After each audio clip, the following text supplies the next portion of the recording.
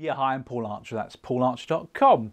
Banjo your time management. Banjo is the key to today's video. Now, way back in the day, in fact, in the late 60s, 70s, myself and loads of other kids used to go to what we call Saturday morning pictures.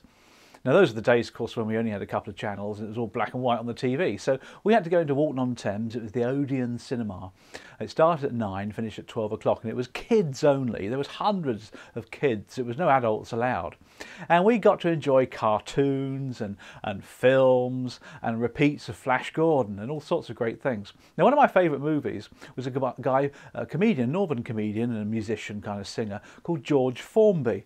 Now, George Formby was brilliant because whenever a scene was acted out, he would bang out his banjo and he would bang a little tune and sing along. It was great fun to watch. Now, that's the time management technique I want to share with you. It's called BANJO, and it stands for this: bang a nasty job off. BANJO.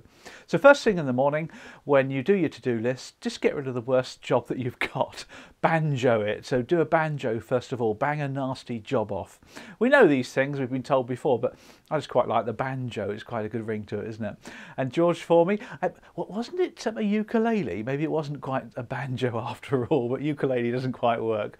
Hope you found that useful. Paul at paularcher.com. Bye.